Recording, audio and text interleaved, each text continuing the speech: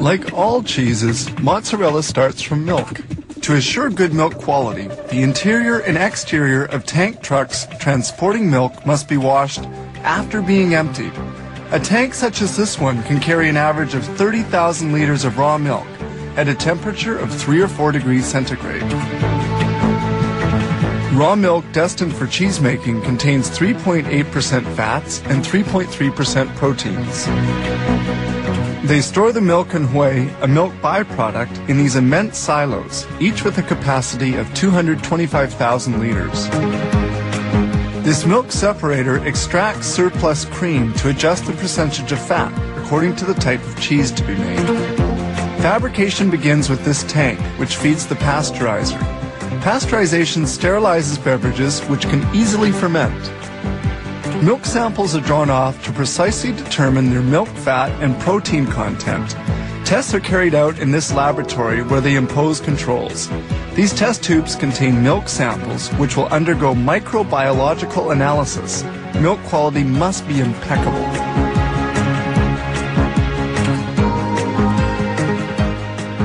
This is a curdler with a 25,000 liter capacity into which milk and other essential ingredients for making mozzarella are introduced, such as the enzyme rennet that curdles the milk.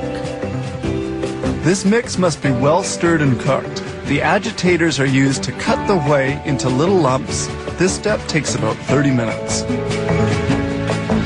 The temperature of the tanks depends on the type of cheese they're making. Agitators continue stirring the milk. Once cooking is done, the whey is pumped onto tables to be drained. It stays there for about 25 minutes. The solid and the liquid are now well separated.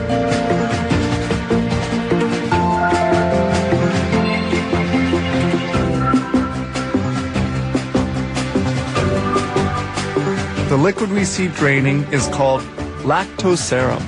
The lactose serum will be concentrated and transformed into milk byproducts.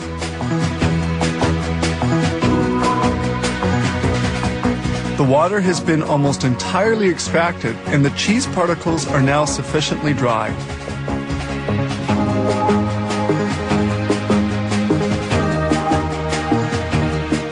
This large automated blade then moves cheese particles towards the next step. That is, toward the molder.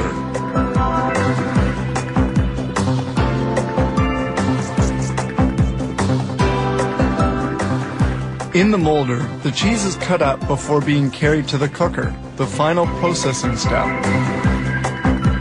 It appears that this mozzarella has just the right texture.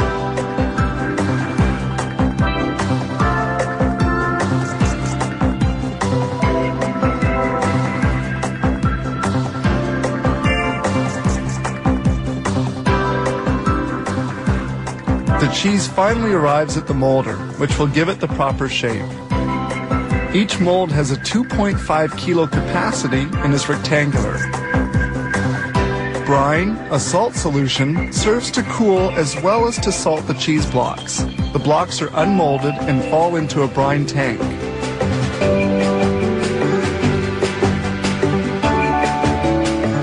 Following on, the cheese blocks will remain in another brine solution for a while. They are then carried by a conveyor towards another tank, where they will be immersed for 4 to 10 hours at a temperature of 2 degrees centigrade.